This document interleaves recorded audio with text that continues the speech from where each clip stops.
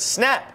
Snap is back, ladies and gentlemen, at least for the day. Shares are surging after the social media company beat quarterly earnings expectations after the bell yesterday. The company reported a stabilizing user base and posted revenue growth of 36% over last year's quarter. Here to discuss more about all things tech is Elevation Partners Managing Director and author of the new book, Zucked, Roger McNamee. Roger, thanks for being here. It's a pleasure to be here. Appreciate it. I want to start with your thoughts on Snap because the expectations, they completely crushed them in terms of finally finding their daily active users stabilize and revenue jumping quite considerably. What do you think? I wish there was a better long-term outlook, right? Because I'd like to see a lot more competition in the tech space than we have right now. But they are up against a foe which outscales them by so much. I just don't think they have a prayer long term. And with the inability to hire and retain a management team that's cohesive and can actually stay focused, I think they just make it that much more difficult. To me, the rise in stock price makes perfect sense, right? It didn't get a lot worse this quarter. And, you know, the stock was really beaten down. But how you construct a long-term story here is not clear to me.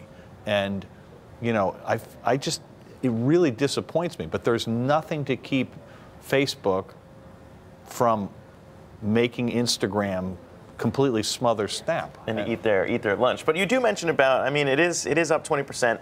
Obviously, the IPO price, what, $17? We're seeing it still way below that. But in terms of maybe looking at it as a maturing company, people have been drawing the comparison to Twitter.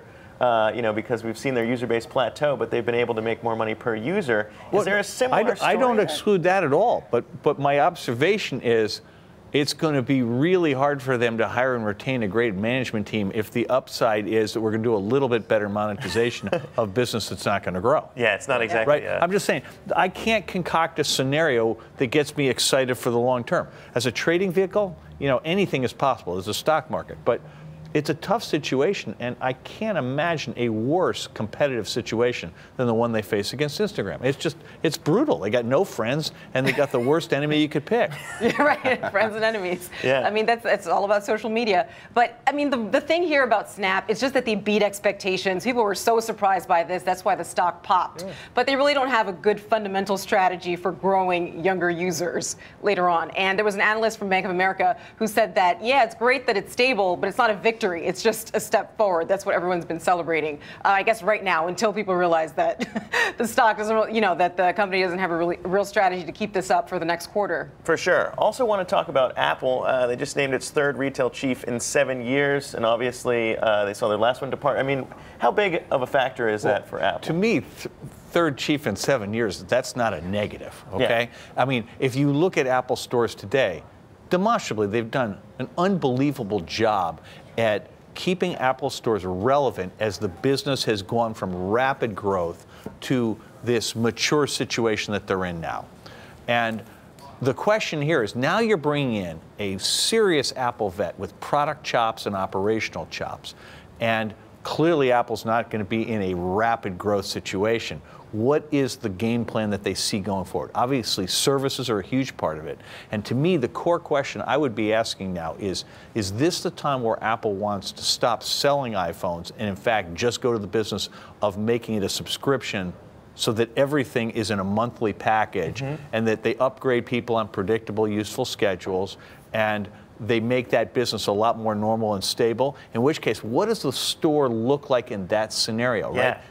The thing that Aaron's created that was so clever was the store as a meeting place, as a hub, you know, where the Genius Bar and all of that was a super attractive feature, and it was like, you know, and they were monsters at sales per square inch, right? It was like... Well, that's the thing. Now, whether you can sustain monsters sales per square inch in an environment where, you know, you've completely plateaued on iPhone sales, right. To me that seems like a stretch. Yeah. But who knows, right? I mean, they'll still be very high, but they may not, you know, they may not keep going up, exactly. Right? Yeah, and the days when Steve Jobs pioneered this whole, you know, spectacle of like the new iPhone, the new product, are done. We've all seen that. You know, the consumer is not impressed by that. And most consumers just want to stay with the smartphone that they currently have as long as it keeps working. They don't necessarily want to go spend another $1,000 for something that's just incrementally possibly better. It's also hard to kind of, I think, get people excited about services too, though, in the same way that you're getting someone fired up about hardware. I think that's the wrong, I think people are looking at this wrong, okay? So I look at this and I go, look, the iPhone was the single most successful technology product in history, arguably the most successful consumer product in history.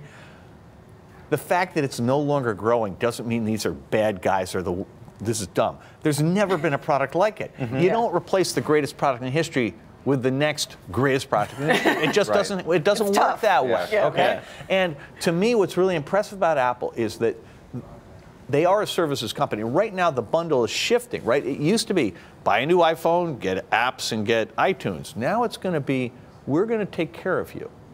Security, privacy, and other services that basically are looking out for you.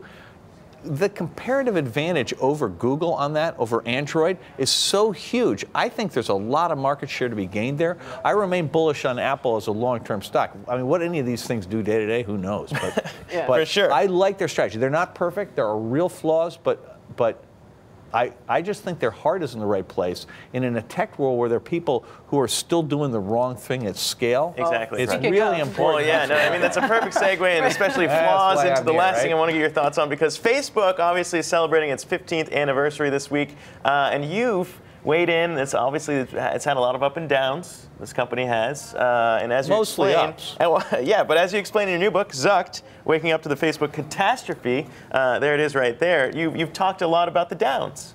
Well, so here's what I'm really talking about here.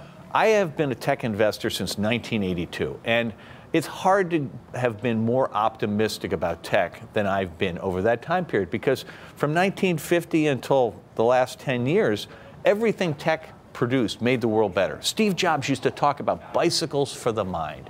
You'd make a computer and it would increase your abilities, right? It would just make you more of a capable human being. The problem with internet platforms like Facebook, like Google, so it includes Instagram, it includes WhatsApp, it includes YouTube, is that they've built businesses that are based on manipulating attention to sell their advertising. And to do that, they appeal to, parts of the human psychology that are relatively weak: fear, outrage, things like that.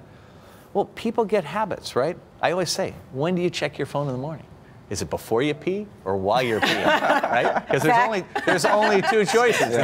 It's constant. Right? I got you, no, right? yeah, well, sure. So, but the truth of the matter is that those habits evolve for many people into addictions. And once people are addicted, they're vulnerable. And if you layer on top of that the massive surveillance that those guys have done in order to make the advertising more valuable, they're not collecting data to improve their products for you. They're collecting data so they can influence you to do the things that are good for their business. Changed? I mean, you were an early investor in Facebook. Oh no, it's changed a lot. When I was first involved, data at least has always been there in terms of. I was there in 2006 to 2009, so I wasn't there when this business model happened. I mean, I wish I had been, because I think I would have seen this a lot sooner. But no, when I was there, he had authenticated identity. And authenticated identity kept bullies out of the system. He had real privacy control. And those things didn't really go away until after 2011. All right. And by 2013, that's when they integrated the data from the web in their targeting. Yeah. And the reason that that's a problem is look at the new generations. Internet of Things. If you think about Alexa-powered smart devices, suddenly you're going to put full-time, 24-hour surveillance where? In your bedroom? All right, so I mean, the million-dollar question is, how do you fix it, and do they need to go? Does Sheryl Sandberg or Mark Zuckerberg need to be replaced? I think that's the wrong question. Are you still on speaking terms with Mark Zuckerberg after having mentored him? No one at Facebook has talked to me since February of 2017. I haven't communicated to either Mark or Sheryl since October of 2016. And I went to them in October of 2016 because I saw across a wide range of things. For the first time in my life, I saw threats, bad actors harming innocent people.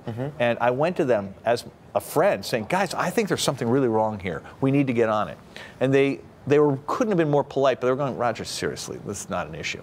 And I spent 3 months trying to persuade them, you guys really, you got to do something, because you're a trust business. You can't lose the trust of your debt. They weren't interested, so then I spent time with Tristan Harris trying to persuade the company, the other people in the company, this is a real issue, you got to get on it. Now I think we have to go to the people who use the products and to policymakers and force change. And here's what I would tell you to think about. This book is a book to help policymakers think about what they can do. And the most important thing to do is to recognize that these guys are creating the equivalent of chemical spills all over society. Yeah. And right now they're not paying the cost of cleaning them up. and we have to make them bear that cost. The second thing we got to do here, I'm just showing it so everybody Yes, no, it's very clear. It's Zucked. It is, but the other thing we've got to do is that as users, we have to change our behavior. Yeah. We may be addicted, but we do not have to show outrage it's tough to or change fear. it when you're addicted. No, that's hang the thing, on. and you know, Dude, but I mean, there's a lot here, and I think we got to leave it there and just say if there is more. The book is called Zucked, and Roger McNamee. We'll come back on the show because I want to talk more about it. Thanks for having me. Thanks for being here. Appreciate it.